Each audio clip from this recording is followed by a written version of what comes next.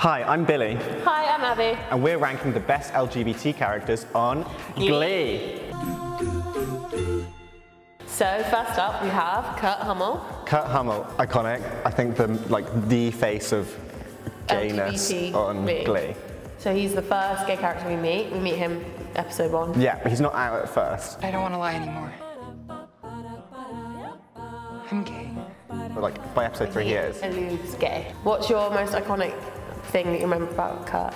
I think I remember when Mercedes smashed his car because she thought that he was going to be her boyfriend. He goes, "Oh my God, you busted my car." And she goes, "You busted my heart." I think mine is Single Ladies. His dad walks in and he's like, "Yeah, which one of you is his girlfriend?" And then he pretended to be girlfriends with Brittany. It's Brittany, bitch. Brittany S. Pierce. She was a cheerleader. She was just Santana for ages and it was like super secret. I think it's nice as well because she doesn't really struggle with her sexuality. She's just bi. Do you know what I mean? What was your most iconic Britney scene? Mine was the Britney Spears episode where she did Me Against the Music with Santana. Hot. And she did Slave for You. Yeah, because at first she hated Britney because she has the same name as Britney and she was like tired of the comparison. Okay, she's my favourite. She was hot. She was hot. She was talented. She could dance. And I think she was really great to Britney, you know? Yeah, she really loved Britney. And it was nice. That was like her one thing, was that she really liked Britney. It was the only person that she really liked. Yeah, they got married at the end. So the next one is Dave Karofsky, the school bully. He was gay. He was a self-hating homo. Yes. So he was bullying. He took it out on Kurt. He hate that he was gay, and then kissed Kurt. Yeah. He like pushed him up against the. He was like beating him up. Then he Kurt like hit him. Then they like kissed. Do you think that's true that like most of like people who bully people for being gay are gay? Probably, yeah. I think everyone's gay. Unique Adams. Unique Adams. She was kind of like a later season one. Yeah.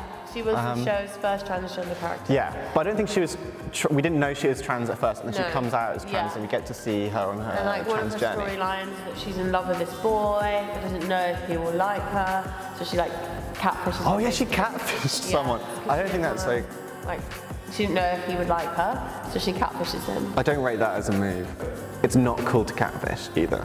Her storyline was like lovely, and everyone was really like warm to her. Yeah. It was nice. Coach Beiste, who we meet in season 2. is the first trans man. Yes. So we don't meet him in as a trans man. He transitions later on in the show. Yes. What do you think of Coach Beiste? I think he gets points for being one of the first trans men I've seen on TV. Yeah. I don't think there was a lot memorable about the character besides he was kind of like a bit peripheral from the main crew. He was picked on a lot. Yeah. He transitioned. And people thought he was mean, but he had like a really soft heart. Yeah, I think he was like just picked on. Blaine! So, I'm blushing. So the next character is Blaine Anderson. One of my favourites. So we meet him when he's part of the Dalton Academy Warblers. The Warblers, And he was a great character. He had really like pristine hair, like really good uniform. He was beautiful. Very gay. Yeah. And he actually dates Kurt. Yeah. And they're cute. And he sings like really good songs. Actually, Kurt and Blaine were my favourite couple. Really? I really liked them as a couple. I thought they were really cute.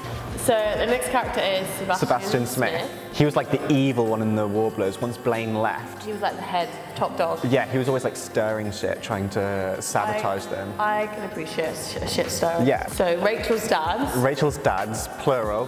This one's crazy because do you remember in the first episode, one was black? Yeah. And then they replaced the black one with Jeff Goldblum. Yes. I don't know how I feel about that. One of my memories of her parents, the first time we meet them actually, is when they have like a dinner party and they're like round the piano. Oh yeah. Singing, and you can really see the weird like pushy parent dynamic. Yeah, you can see like where Rachel came from. You know when Rachel puts stars next to her name? You can see that like when her parents look at her, they see stars. It's like you did this. Yeah. You made this creation. Yeah. So honorary mention. Sylvester. Who is the gayest character in Glee. Yeah, the gayest non-gay character. Matching tracksuits every day, lesbian.